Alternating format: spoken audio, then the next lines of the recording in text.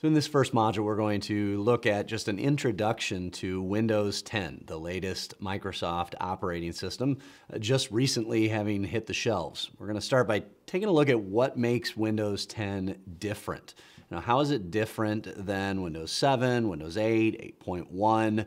And it's more than what you might think. It's more than just a whole slew of new features, which there certainly are, but it's more fundamental than that, as we'll see in that first section, or in this first section of an introduction. Then we are going to start to go through the various features, the Start menu, the new Settings app, the Search Assistant, nicknamed Cortana, and a number of other options that you do have in Windows 10. And we'll look at navigating and using Windows 10. Some of this will be familiar to you. It depends really if you come from Windows 7 or if you've already spent some time in Windows 8 or Windows 8.1. Other things are going to be completely new and very much streamlined. So let's get started by looking at what is different about Windows 10. The Windows 10 is really not like its predecessors in a number of different ways. And it's not just cosmetic, although some of the things will be in a cosmetic fashion. But it's not just a new revision of the operating system. It is what's said to be possibly the final operating system that Microsoft will produce. And it's definitely the culmination of all of the previous operating systems, Windows 7, Windows 8, Windows 8.1. If you're not overly familiar with that, I would say that, in Windows 7, we had a great product. It was a perfect replacement for Windows XP. It fixed some of the issues, or most of the issues, that Windows Vista had. But then Microsoft, very shortly after that, came out with Windows 8. And with Windows 8, they were trying to design an operating system with an interface that would span across multiple devices. So Windows phones and the tablets, your Surface and Surface Pro, as well as various other vendors, and the PC would all have the same interface. And you probably know what I'm talking about. It's the infamous Start screen that not a lot of people really enjoyed. They didn't like it. They wanted the old Start menu back. They didn't really dig the whole tiled interface and those Metro tiles, which is what they were called. And so Microsoft went back a little bit. In Windows 8.1, we went to the desktop by default as opposed to the Start screen. They did provide a little sub-menu over on the left-hand side and a Start button, to facilitate users who didn't really like that, who didn't have a tablet, weren't using this on a mobile device. What we see in Windows 10 is a culmination of all of those things. And so you say there, the final evolution of the Start experience, because we've got a merger of the two.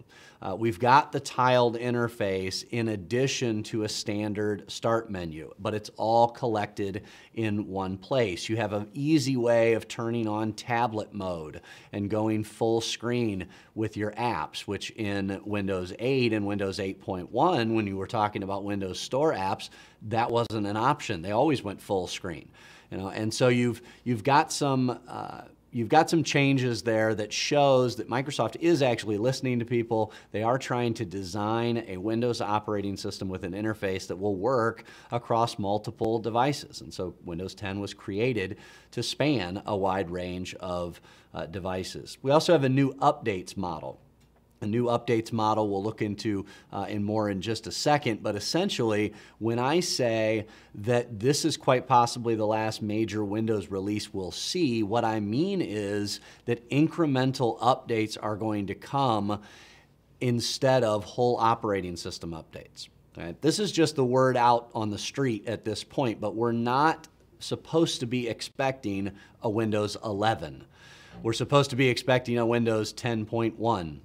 10.2, 10.3, on and on we could go. And these are incremental releases that will be released for free to individuals who own Windows 10, and it will just be additional enhancements, new features, changes to the operating system, but Windows 10 is it, or so they're saying at this point.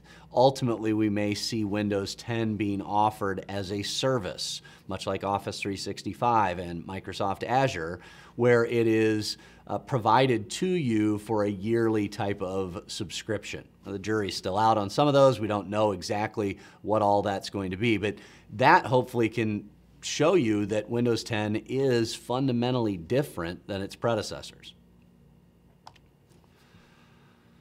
A little bit more on that new updates model. Essentially, it's just the concept of continuous improvement. And so Microsoft has released Windows 10, and now they will work on improving it. They won't immediately jump to Windows 11. They'll be looking at and examining feedback from their customer base, and they will then be addressing whatever issues arise. If there are bugs in the code, then we can fix those through hot fixes and updates. If they are additional features or tweaks to some of the current features, then those can be added in an incremental fashion. And so the new features are going to be delivered through Windows Update as opposed to being set aside until the next major release. And there's a couple of rings, and this kind of depends on whether you're part or were part of the Windows Insider previews, whether you have a software licensing agreement with Microsoft. And so, we don't have to hold fast to these, but it just kind of gets us the idea. If you're on the fast ring of the Insider preview, then you get updates as they are released immediately. They're pushed to your device, and you'd be able to take advantage of any new features. If you're on the slow ring, you wait a month or so, and it gives some time for those updates to be evaluated by others before they're made available to you. And the current branch is it's not really a part of the whole Insider preview. It's when it's officially been released to the public. Okay, and so there is even another one, and that's on the enterprise side of things. The long-term service branch, LTSB is what it's being called. And so enterprises with a software licensing agreement can essentially subscribe, or as a part of their subscription have the provision of these updates. Windows 10 is also different because it has a heavy reliance and integration with cloud-based services. You certainly could argue that Windows 8 and especially Windows 8.1 definitely had some integration with the cloud through the use of OneDrive and OneDrive for Business, but it's even more so in Windows 10. In Windows 10, as we will see at some point, you have the option to join a domain, a regular Active Directory domain services domain that's on premises, or you have the ability to join a Microsoft Azure domain. And that's right a part of the initial setup when you're setting up one of the business versions of Windows 10. That is definitely different. More and more companies are outsourcing, if you will, the hardware for their virtual machines. They're hosting those in a public cloud provider like Microsoft Azure, and so Windows 10 is able to join those Azure Active Directory environments. You also have tight integration with Office 365. There are apps in the Windows Store for PowerPoint, for Excel, for Word, and they are free, but they are free from a read-only perspective. Okay? And so you can open up files and you can view them, but you can't make any changes to them unless you had full-blown PowerPoint. But all you have to do is go into the Windows Store, say I want PowerPoint, say I want to upgrade. Yes, I'm going to pay $7 a month for personal or home use, and you're immediately linked to Office 365 and you have access to all of those applications. So it's tightly integrated there. Windows Intune is going to be something that we have to spend more time on later when we start getting into some of the enterprise features of Windows 10. If you're looking at the outline of the exam for 697, you see Intune is actually an entire section. Roughly, if I remember correctly, 10, 11%, something like that, of the exam is on Windows Intune. So we're going to have to spend some time there. What is it? It's the mobile device management platform that Microsoft has actually been working on and enhancing for at least a couple of years.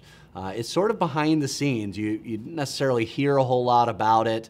We hear of System Center and Configuration Manager, but Windows Intune has been being developed for quite some time. And it gives the ability to register devices, to fully manage devices. And we're talking about devices, we're talking about PCs, tablets, phones, anything that can run Windows 10, which is a wide range of devices. So we'll need to be familiar with Windows Intune, and we'll see the integration that is there. OneDrive is automatically included with Windows 10. That's OneDrive Personal. You have a Microsoft account, you have a certain amount of space. With OneDrive, it's their cloud-based storage solution. Of course, if you're with Office 365, you get to increase that. I believe the initial introductory number is 1 terabyte of storage space if you're using Office 365 on a monthly basis. Okay, but just like Windows 8 and Windows 8.1, OneDrive is integrated with the operating system, so you have a constant synchronization of your documents. If you sign into a new PC running Windows 10 and you provide your Microsoft account, you immediately have access to all your apps. You immediately have a synchronization of your account picture and desktop settings. You have immediate access to all of your documents that are stored in OneDrive. So it's definitely, highly connected to the cloud. So those are some of the things that make Windows 10 fundamentally different. That's why I started out with this section. We're not even really getting into the new features and examining them just yet. But from a foundational perspective, Windows 10 is going to be much different than its predecessors.